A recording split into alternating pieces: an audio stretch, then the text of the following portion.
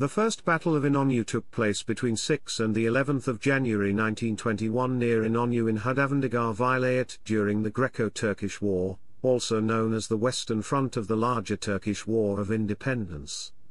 This was the first battle for the army of the Grand National Assembly that was newly built standing army in place of irregular troops. Chapter 1, Battle.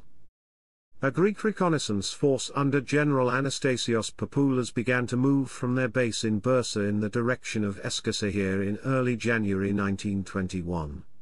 The battle began with a Greek assault on the positions of Mirali İsmet Pasha's troops near the railway station of İnönü on January 9, 1921, and the fighting continued until dark.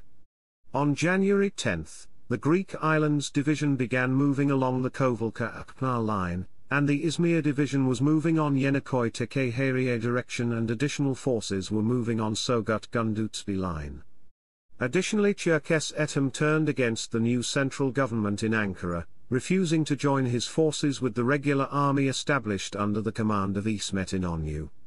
The newly reconstituted Turkish army had to put down his rebellion while also fighting the Greeks. The better equipped Greeks, taking advantage of the fog, pushed back the Turks around the railroad protected by the 11th Division and took the dominant hill called Matristep, where fighting continued till 2 p.m. Ferik Fevsi Çikmak, following the recommendation of the commander of the Western Front Mirali İsmet İnönü, gave the order to pull back to Bisküde Dagzemtsimiye Oklubal line and moved the headquarters to Kukuraşar. After capturing the Akpınar-Kovalka line, Greeks stopped the attack and dug in. Upon observing the Turkish positions being reinforced with the 61st Division, they realized that the Turks were determined to hold there and not fall back any further. Not feeling quite ready to withstand on the battlefield, the Greeks vacated the İnönü vicinity and pulled back on January 11. The Turks were unable to pursue the Greeks not only because of exhaustion and lack of supplies, but also because of the need to suppress Cherkes Etim as well as the Green Army. Chapter 2, Results.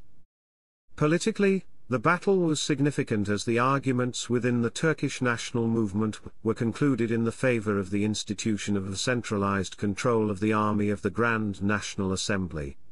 As a result of his performance at İnönü, Colonel İsmet was made a general.